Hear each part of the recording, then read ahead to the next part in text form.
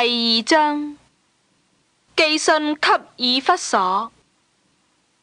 你要寫信給以弗所教會的使者，說：那右手拿着7星，在7個金燈台中間行走的，說：我知道你的行為，勞碌忍耐，也知道你不能容忍惡人。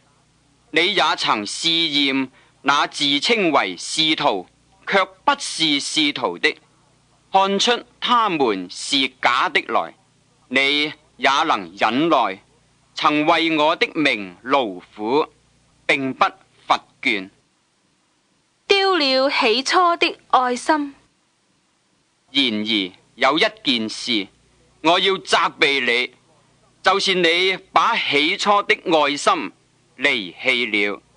所以應當回想你是從哪裏墜落的，並要悔改，行起初所行的事。你若不悔改，我就臨到你那裏，把你的燈台從原處挪去。然而你還有一件可取的事，就是你恨惡尼哥拉一黨人的行為，這也是我所恨惡的。聖靈向眾教會所說的話，凡有耳的就應當聽。得勝的，我必將上帝樂園中生命樹的果子賜給他吃。寄信給士每拿。你要寫信給士每拿教會的使者，說：那首先的、末後的、死過又活的，說：我知道你的患難，你的貧窮，你卻是富足的；也知道那自稱是猶太人所說的毀謗話，其實他們不是猶太人，乃是撒旦一會的人。至死忠心，必得生命冠冕。你將要受的苦，你不用怕。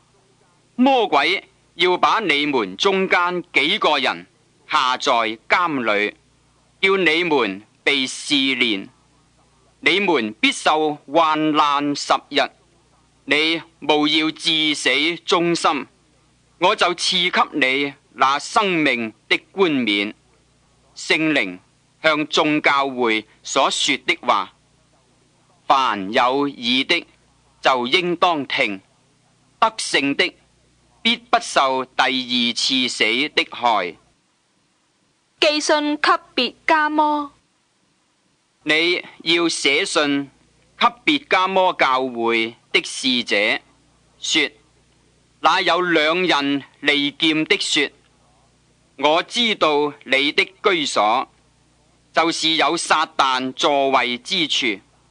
當我忠心的見證人安提帕在你們中間，撒旦所住的地方被殺之時，你還堅守我的名，沒有棄絕我的道。然而有幾件事我要責備你，因為在你那裏有人服從了巴蘭的教訓。這巴蘭曾教導巴勒將絆腳石放在以色列人面前，叫他們吃祭偶像之物，行奸淫的事。你那裏也有人照樣服從了尼哥拉一黨人的教訓，當悔改。所以你當悔改。若不悔改，我就快臨到你那裏，用我口中的劍攻擊他們。聖靈向眾教會所說的話，凡有耳的就應當聽。得勝的，我必將那隱藏的嗎哪賜給他，並賜他一塊白石，石上寫着新名，除了那領受的以外，沒有人能認識。寄信給推雅推拉，你要寫信給推雅推拉教會的使者，說：那眼目如火焰，腳像光明銅的上帝之子，說：我知道你的行為、愛心、信心、勤勞、忍耐，又知道你末後所行的善事，比起初所行的更多。然而有一件事我要責備你，就是你容讓那自稱是先知的婦人耶洗別教導我的僕人，引誘他們行奸淫，吃祭偶像之物。我曾給他悔改的機會，他卻不肯悔改他的淫行。看哪，我要叫他並臥在床，那些與他行淫的人，若不悔改所行的，我也要叫他們同受大患難。我又要殺死他的黨類，叫眾教會知道，我是那察看人肺腑心腸的，並要照你們的行為報應你們各人。當持守等到主來。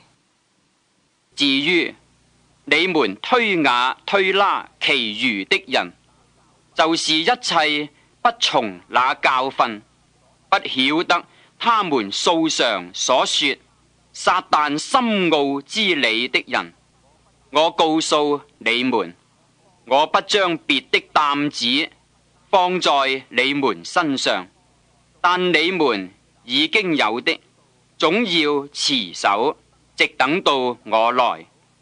那得勝又遵守我命令到底的，我要賜給他權柄制服列國，他必用鐵杖轄管他們，將他們如同窯戶的瓦器打得粉碎，像我從我父領受的權柄一樣。我又要把晨星賜給他，聖靈向眾教會所說的話，凡有耳的就應當聽。